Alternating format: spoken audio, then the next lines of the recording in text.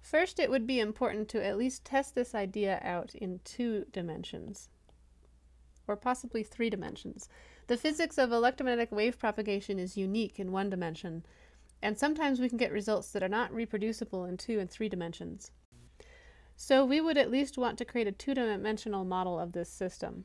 If we implemented a 3-dimensional model, we could take into account both the finite size of the body in 3D, and we could model the physical dimensions of the antenna, meaning we could model a more realistic source antenna, and we could optimize the antenna.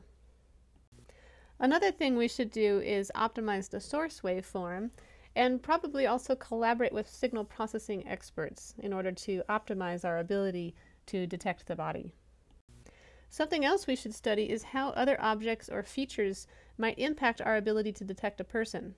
For example, what if trees are caught up in the avalanche, and there are then trees and other debris mixed up in the snow with the body? Or in areas where there are glaciers, the glaciers can have air crevices which can also introduce additional reflections. After improving our model, we can also think about physically testing the system.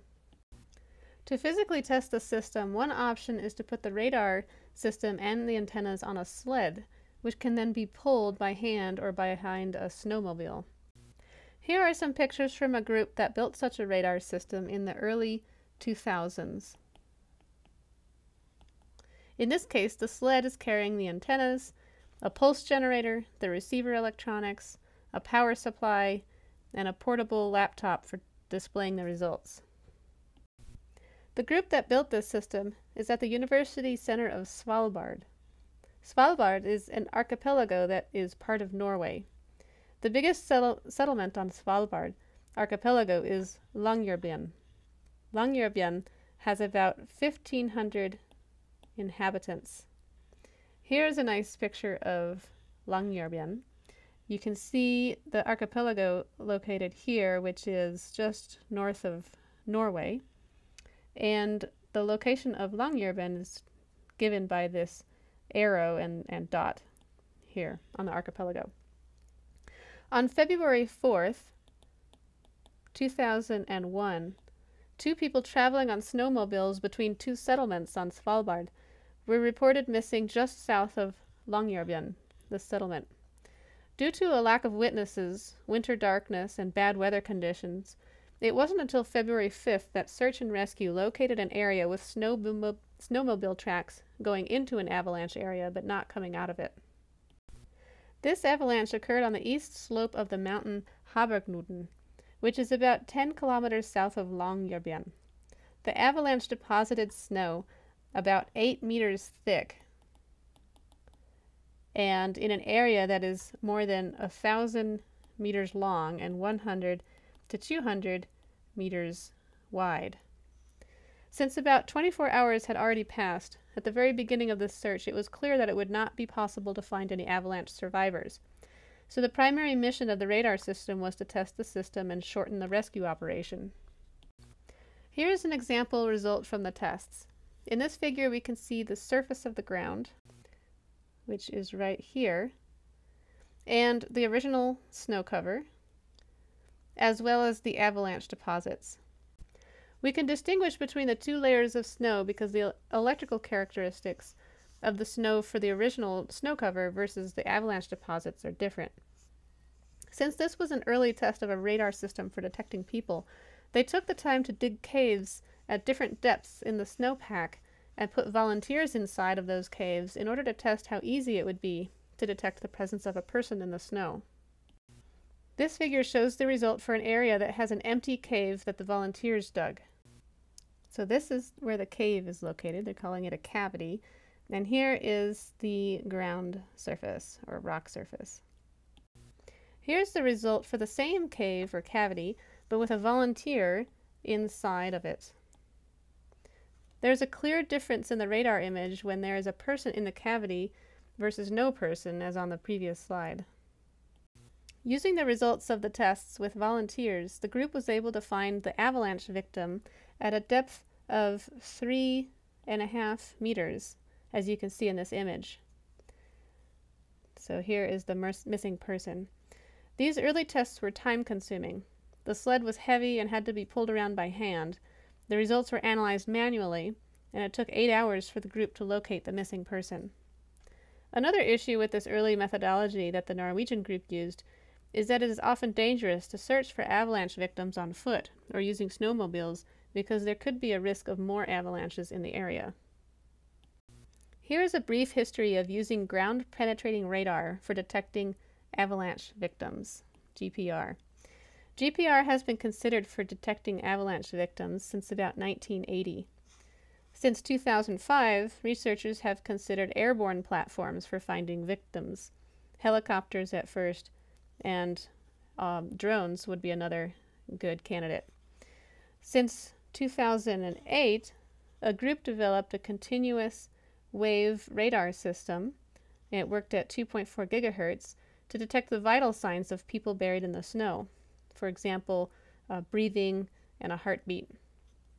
And then in 2009, or since 2009, automatic algorithms have been developed to speed up the time-consuming process of manually evaluating the data that is received. However, despite all these advancements, today there is still no widespread use of GPR for finding avalanche victims.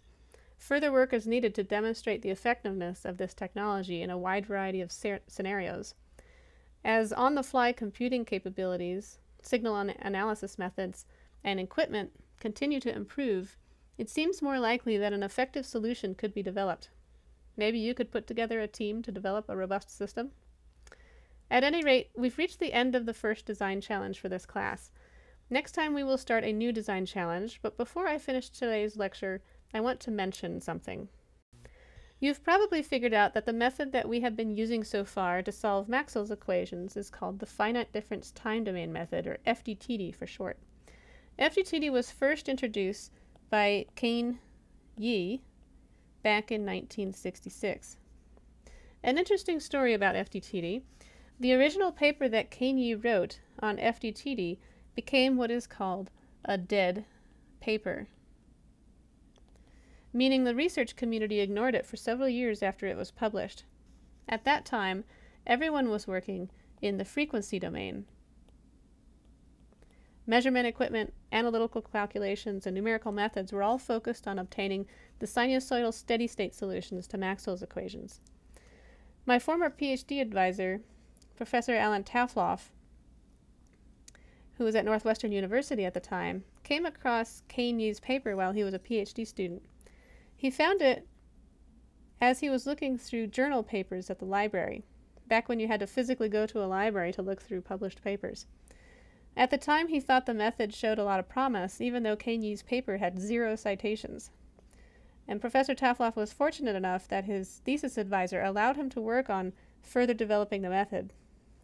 Ultimately, Professor Tafloff gave the method the name FDTD in 1971, and in the decades since, he has written a large number of journal papers and books on FDTD. This, of course, is perhaps a good example to all of us that sometimes it takes a while for things to catch on, or for our hard work to be noticed, or for others to adopt promising technologies. Today, FDTD has become one of the most popular ways of solving Maxwell's equations, not only because it is very effective for many scenarios, but also because it is fairly simple to learn and use, at least in comparison to other numerical methods for solving Maxwell's equations. In fact, the FDTD method has become so popular that there are now hundreds of commercial solvers that use the FDTD method. Here are a few examples. This means that you don't always have to write your own codes from scratch, but hopefully after this course, you'll at least know how these so-called black box commercial codes work if you ever use them. By the way, many employers are looking for students with FDTD modeling experience. One of my graduate students just had an interview for an FDTD-related internship at Apple, for example, and some of the former postdocs and PhD students from my lab now work at Apple or Intel Corporation or Air Force Research Labs, Raytheon, Nanometrics, which is a semiconductor industry company located in California, and ComSol Inc., for example. So after taking this class, I encourage you to list on your resume that you have experience in writing your own FDTD codes. You may be surprised at which employers are interested in this skill.